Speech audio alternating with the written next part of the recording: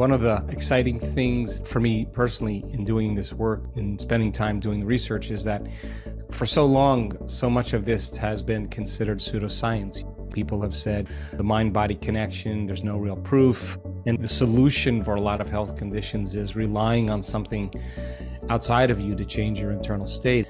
And what we're really interested in studying and discovering is if the nervous system and the body can make its own pharmacy of chemicals that works as well as any drug or any procedure. But this information that we're capturing in the blood is not coming because the person is taking anything, but the information is readily available as a result of their shift in consciousness. It must suggest that the nervous system does make its own pharmacy of chemicals.